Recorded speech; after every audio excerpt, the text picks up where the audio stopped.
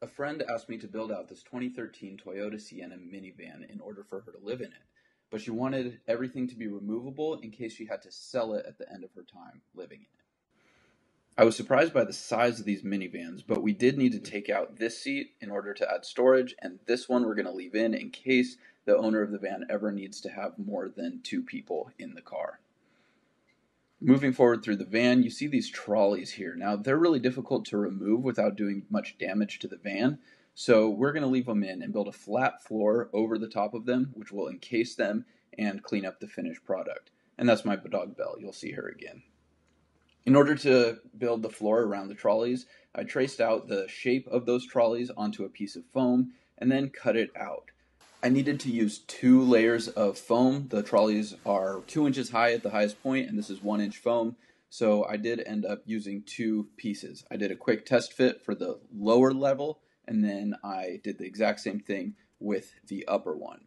The upper one, however, did have a couple high spots, so you'll see me here routing out all those high spots so the floor sits nice and flat. I hate working with foam because it just gets absolutely everywhere, so I had to do that inside the shop, but I tried to do everything else with wood outside. After I got the foam all squared away, I put that top layer together on a piece of plywood I had laying upside down and traced out the final shape of the floor. The plywood is going to sit on top of both layers of foam as kind of the top cap, and that's going to be the floor you end up seeing. I cut out the final shape that I had traced on the plywood, cut the corners off, and then brought it over to the van to see if everything would fit right. It's at this stage of the process that I learned that I do everything with a pretty stupid look on my face. So you're just going to have to bear with me on that. After a little bit of wiggling, I did end up getting that top piece of the floor in through the door, set it down, and seemed like it worked out just about perfect. I moved on to build the subframe of the floor. This is what's going to keep the floor nice and rigid, make it feel like a floor instead of a trampoline, and also cover up those ugly edges of the foam that tend to shed beads everywhere. When you're living in a van, it's hard enough to keep the place clean. The last thing you need is a floor that contributes to the mess. After I cut and measured all the pieces, got the right angles on them, I glued, clamped, and then nailed the edges onto the floor piece.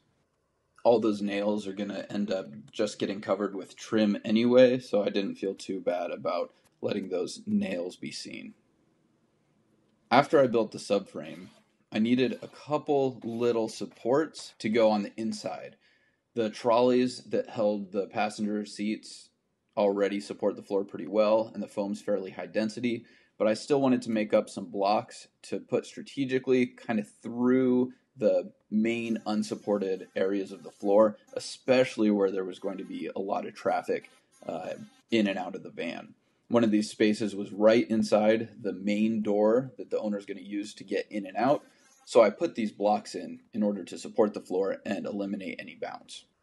Next, I used a very high-tech scribing tool in order to trace the contour of the side of the van onto a piece of cardboard and cut that cardboard to fit the side. This is where the bed is going to go.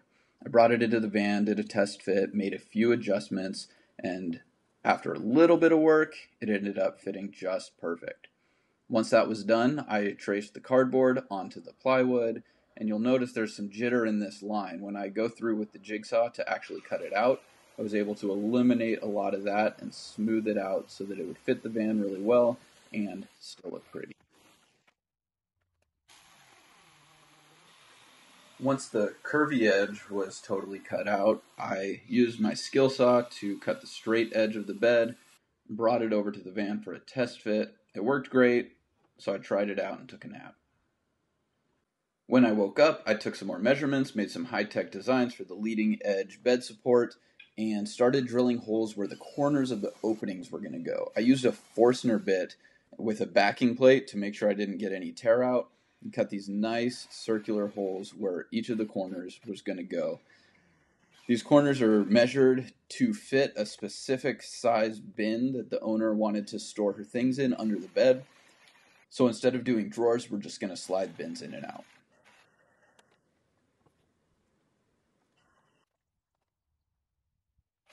After drilling lots of these holes, I cut out the openings where the bins were going to go and finished those cuts with a Japanese handsaw. This is probably an appropriate time in the video to acknowledge the fact that my workbench through the entire project was a wagon full of dirt. Don't hate, it worked out just fine. Once all of those cuts were made, I got out the belt sander to smooth over those edges and to smooth the transitions from where the scale saw met the Forstner bit holes. And then it was pocket hole time. I decided to use pocket holes for most of the joinery in this build because they're super quick and easy, relatively strong for what they need to do, and completely hidden throughout the bulk of the build. I put in 4 underbed supports, and then my camera got bored and decided to take a nap. Once the bed was together, I brought it over to test fit it in the van, see if everything worked. Turns out it did, and I took another nap. Then it was on to the cabinetry. This is where stuff started to get more exciting, and we got to see the build starting to come together. Cutting out some pieces for the back cabinet, and then assembling it, holding it together, dry fitting it in the van. And this is the moment where I had a complete brain fart on the whole design of the back cabinet.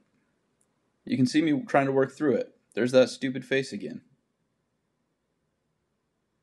This isn't a still photo. Real time. Just sitting, thinking. It must have come to me eventually, because then I was able to move on and start cutting out other pieces for the cabinet. I traced it onto a large piece of 1/2-inch plywood. I used 1/2-inch plywood for everything except the bed in order to cut down on weight while still being strong enough to hold clothes, the sink, anything else that is going to be stored on the cabinets. So I scribed a bunch of little measurements into a funky shape, just hoping that it would fit, and bingo, nailed it. It's always a plus when the door closes. After I got the big pieces cut, I added pocket holes to those as well, and then kind of started dry fitting some of this cabinetry together.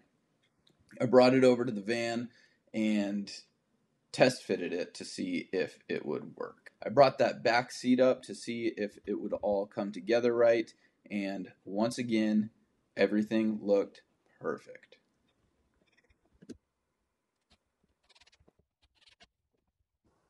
So there you have it. The back cabinetry is kind of dry fit in place so that we can visualize what's going on. After the cabinet was in place, I moved on to build a little stage for the refrigerator. It's a top opening fridge, so we wanted to buy a little bit of storage underneath it by adding this plywood stage to hold the fridge up.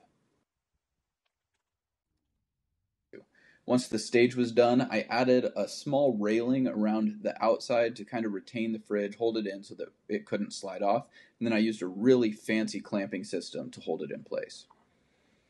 I moved on to the countertop next. After tracing the contour of the van door onto the countertop, I traced the bowl that's going to make up the sink and cut out the circle with a jigsaw. I cut out that circle so that it was just a little bit snug in order to hold the sink in with a tension fit so that the sink wouldn't rattle around or make any noise, but would still be easily removable if and when the owner wants to dump water outside. Then I moved on to the water pump. I traced exactly where I wanted the pump to go and then moved over to the shop in order to figure out how exactly I was going to hold the pump in place. I used a hole saw to make this ring that we're going to set the pump in. I used my router to cut a chamfer on the inside of the ring, which would kind of taper it a little bit so that when we put the pump into the ring, we can smush it down and it'll hold it nice and tight there too. No rattling, no worries, that thing's not going anywhere. I put a nice bead of glue on the underside of that retention ring, smeared it around with my finger, and then made sure that it was nice and secure on the countertop using the same fancy clamping system from before. I took all the cabinets to my father-in-law's warehouse where I did all the painting in order to keep them out of the dust. However, I filmed all this on my phone and I hate painting, so I needed to listen to an audiobook while I did it, so I didn't film any of the painting process. However, I did film the mattress cutting process. I traced the bed onto the mattress, and then I used an X-Acto knife to cut it out. In hindsight, the X-Acto knife isn't the perfect tool to use for this process because it kind of leaves a bit of a jagged cut, but it fit really well, and it's going to get covered up anyway. So there you have it. The final product after I did final assembly on everything, paint, polyurethane, the water jug is under the sink, the bin is under the bed. There's a couple more where that came from. There's a little bookshelf beside the foot of the bed, as well as a deeper storage at the foot of the bed that acts as a pass-through that you can access from the rear of the van. Thank you so much for coming along with me on the build project. I know this was kind of a long video, but I appreciate the interest and wish you all the best in your own van build.